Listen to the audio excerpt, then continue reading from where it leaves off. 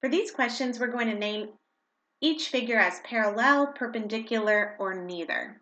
So let's talk about parallel lines. Parallel lines are when lines or line segments run alongside each other, but never meeting up and never crossing, sort of like railroad tracks. Inside of the word parallel, you can see that there are two L's. That's a good reminder to show you what parallel lines look like. Another important geometric figure are perpendicular lines. Perpendicular lines do meet up. In fact, perpendicular lines have to either touch or cross another line or line segment. But for them to be perpendicular, the lines or line segments have to cross or touch in a special way, in a way that would create a right angle. A right angle is a perfect angle that looks like the corner of your paper or the corner of a room. So when lines or line segments touch and create at least one right angle, or cross and create at least two right angles, you know that those lines are perpendicular. So let's look at some examples. On number 1, we can see that we have two lines running alongside each other at the exact same distance, but never meeting up. So we know that for number 1, the lines are parallel. I'm going to write PAR to abbreviate. On number 2, I see two lines. They haven't met up yet, and it doesn't look like if they kept going on forever, they would ever meet up.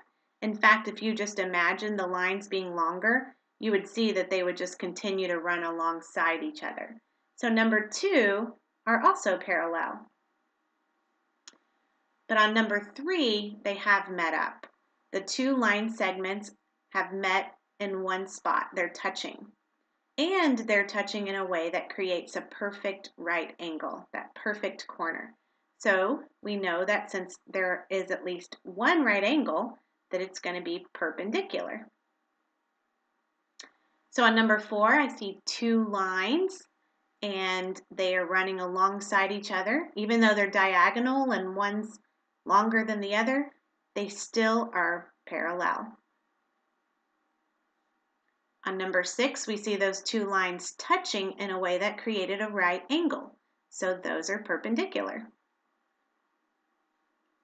On number 7, I see that two lines are intersecting. So they're not going to be parallel, but they could be perpendicular.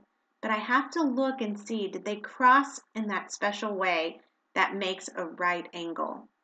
And if I look at each angle, this one is not a right angle. If I look at this one, I can see it's not a right angle.